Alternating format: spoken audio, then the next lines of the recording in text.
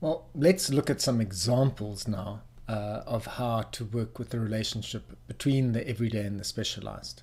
And remember, in the previous video, what we did was we made a distinction on the one side about the boundary strength of the everyday specialized being either solid, in which case you separate the two off, or open, in which case you integrate the everyday and specialized. On the other side, we talked about the fact that in moving from the everyday to the specialized, you've got to formalize concepts and you've got to formalize combinations. And we used the work of Aristotle to illustrate that. Well, let's take a look at some examples and see if we can work out how to use those basic analytical categories to work with some examples. And the one I want to start off with is street mathematics. Now, you should immediately get a clue when you hear the term street mathematics. It sounds like on the one side you're combining the everyday world of the street with the formal world of mathematics. And this has become a very famous argument within maths, and I'd like to give a flavor of it, although I'm not going to give it justice.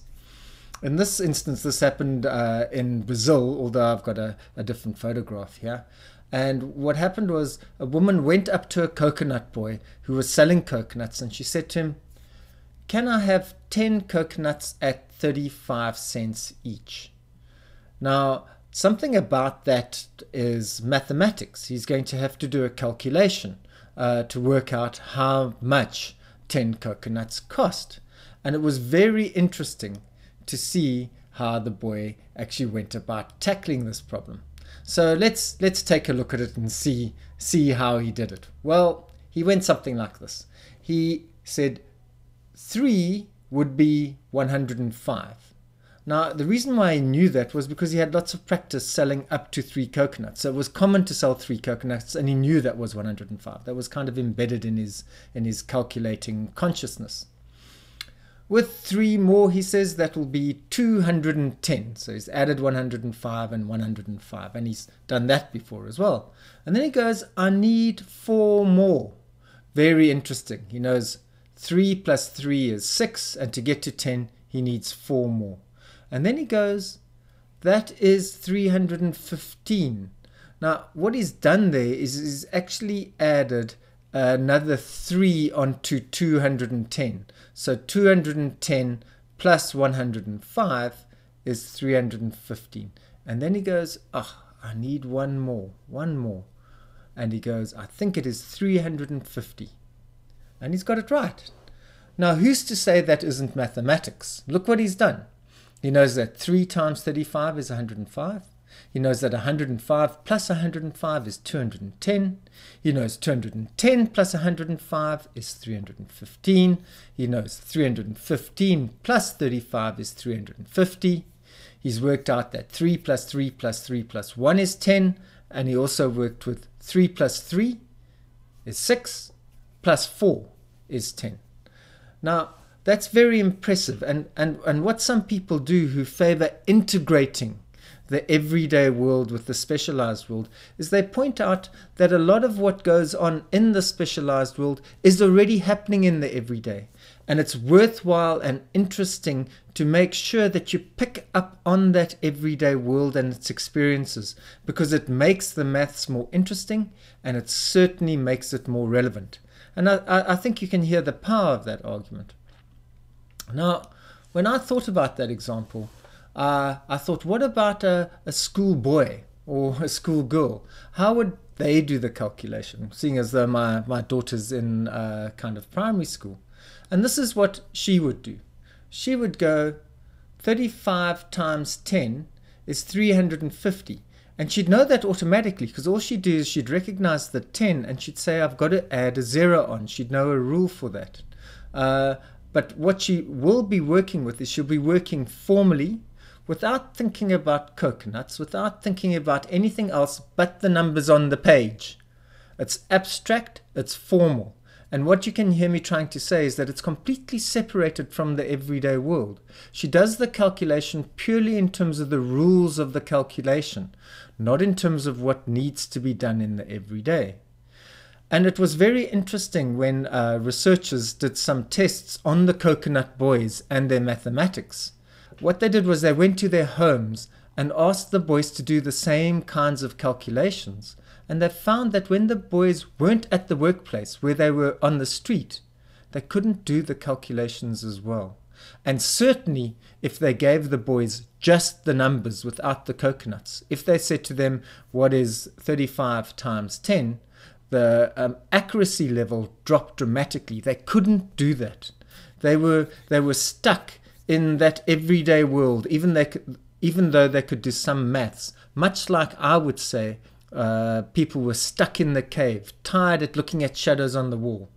I don't think personally that what the coconut boy was doing was really mathematics. I think it showed numerical competence.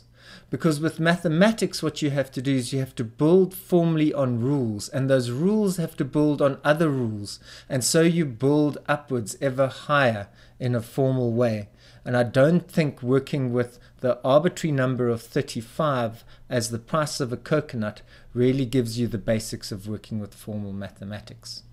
But you can hear there a story about how on the one side there's a debate.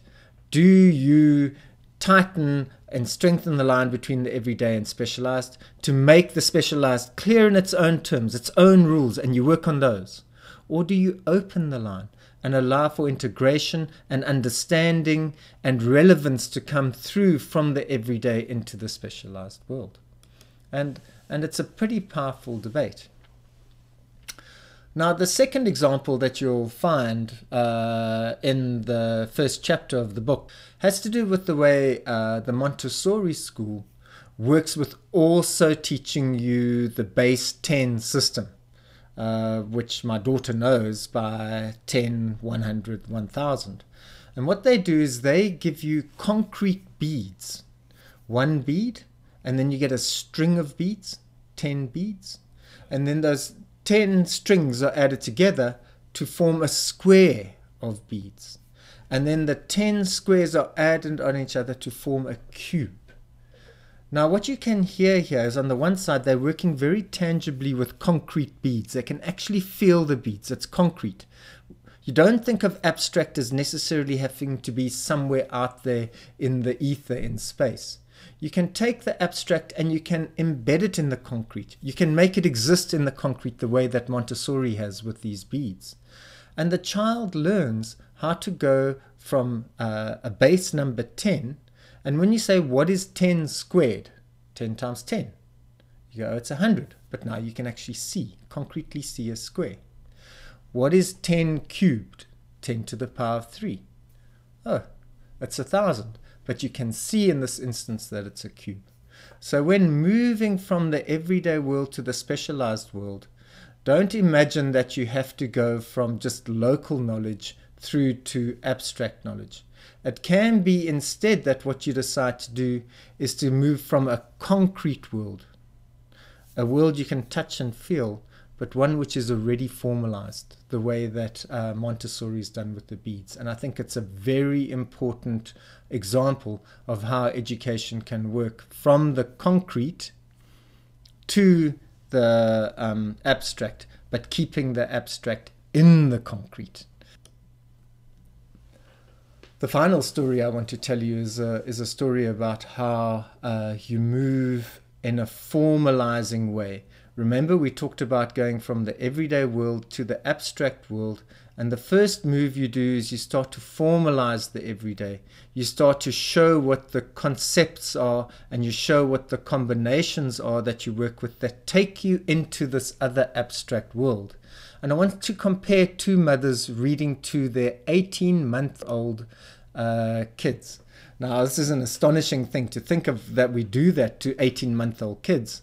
But this is an example of two mothers who read very differently to the kids. See, here's the first mother reading. What's that one? Yeah, chickens. Oh, look, ducks and a birdie in a tree. There's another birdie. See the other birdie there, Kate? Hey, look, butterflies and flowers. See the flowers? And a bee. Okay, it's quite cool. The mother is reading to the child. The child is learning the formal conditions of what it is to take verbal sounds and convert it into words themselves. But the second mother, she does a very different job of it. And this is what she does. Firstly, she starts off, she says, look, it's a hen. Now, a hen is kind of like, that's quite interesting. You know, you've got a hen and then you've got chicks, but she's given a specific term for the hen. And then she looks more closely at the hen and she gives a part of the hen, a beak, and then another part of the hen, 2 feet. But on top of that, she's used the number 2 to show that. And then she says there's a hen with lots of little chicks. And then, strangely enough, she goes, there's a tree. And how many leaves have you got on the tree? Notice the tree's the whole, the leaves are the parts. She's broken it down. And then she gives the formal counting system. 1, 2, 3, 4, 5, 6, 7, 8, 9, 10, all the way up to 16 leaves. And she compares the 16 leaves to 16 little birds. So not only is she working with the situation where she's working with the whole of something like a hen and breaking it down into its parts, she's also starting to show how you can compare different kinds of things in terms of their numbers and see how they can be similar in terms of numbers, in terms of how many there are. So she's starting to work in an abstract world. And she does it again when she says, and look at these birds here. There are 2 big ones and 2 more big ones, and there are 2 very big ones. She's starting to work with size. She's starting to work with the abstract concept of size. So what you have to understand with this example is that some mothers are very concerned about making sure that their kids move from the everyday world into the specialized world as quickly as possible, because they know that education is important for the future life of the kid. Whereas other mothers are more concerned about making sure that their kids just live in the world that they are in a happy and a secure way. And therein lies the tale of how inequalities in education can actually grow and spread through the way that mothers educate their children. But that is another story which I'll tell at a different time.